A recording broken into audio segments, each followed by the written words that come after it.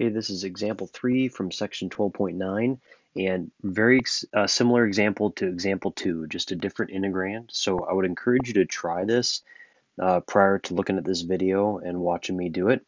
But if you want, you can pause and do that. Otherwise, you can follow along. We're going to do the same type of thing that we did in the last example, where we're really stuck in terms of our antiderivative. It's really difficult to antiderive how it's written as it is with x's and y's. So this time what we're going to do is we're going to assign u x plus y and v x minus y, and certainly you could choose a different order there. And then from here we're going to come up with equations for x and y.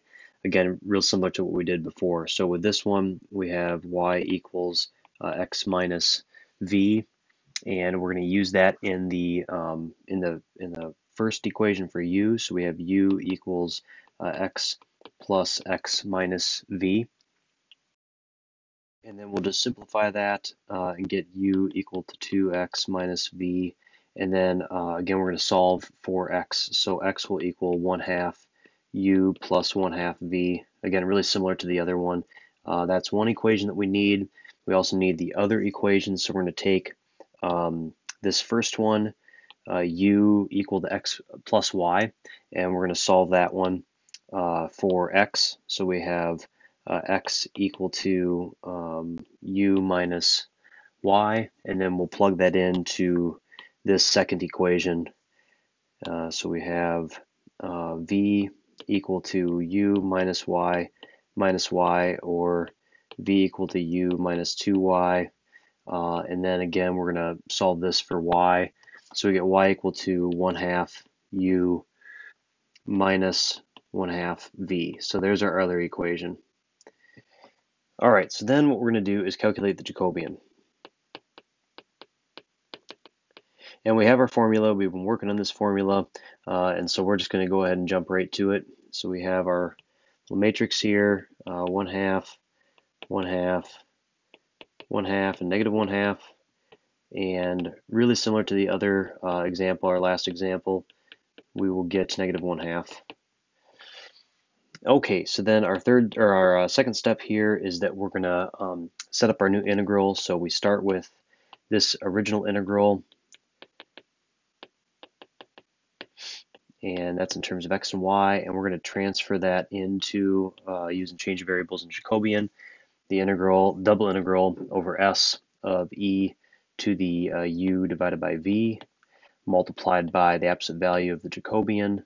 And similar to the last example, we're going to integrate in the order of du dv because that is much easier to handle. Okay, third step. One of the more difficult steps is to graph these regions. So we're going to start with x and y.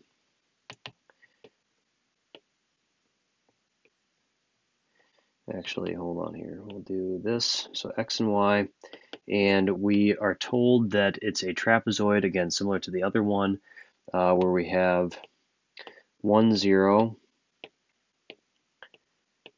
So 1, 0, and 2, 0, and 0, negative 2, and 0, negative 1. So we have this trapezoidal region down here.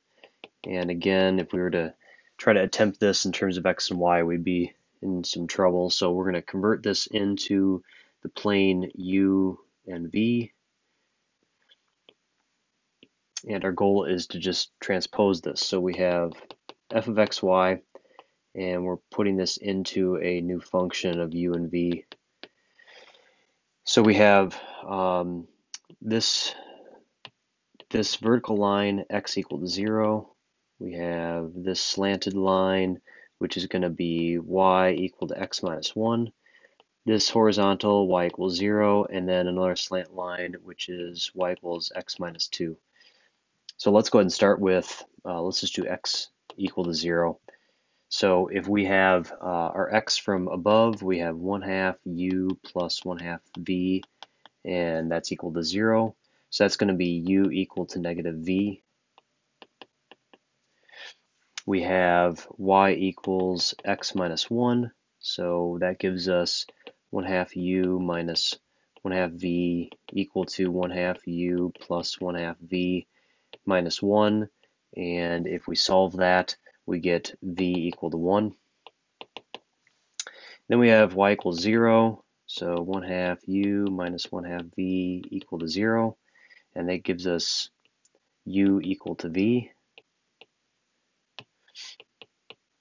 And then our last one, y equal to x minus 2, so we have 1/2 u minus 1/2 v equals 1/2 u plus 1/2 v minus 2, and that gives us v equal to 2. So you can see a lot of similarities to the last example here.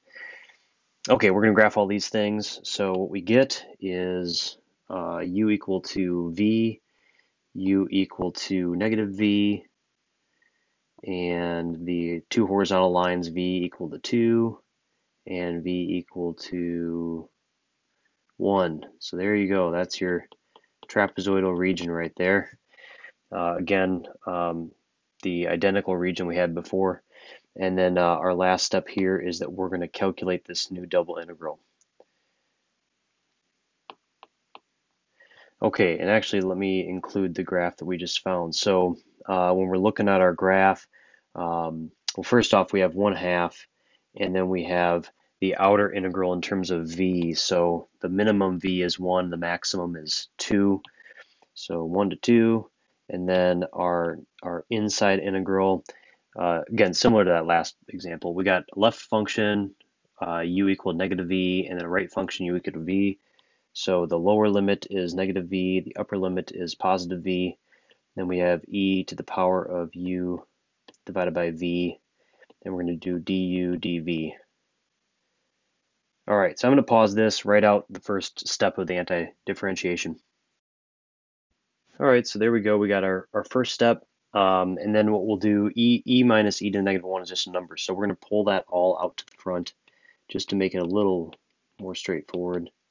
So we have that constant times the integral from 1 to 2 of v dv. And so that gives us 1/2 v squared from 1 to 2, which if you remember, that's equal to just 3/2. So there we go. We have our answer, 3 divided by 4, multiplied by the quantity e minus e to the negative first, and you can write that a variety of ways, but that's going to be your value.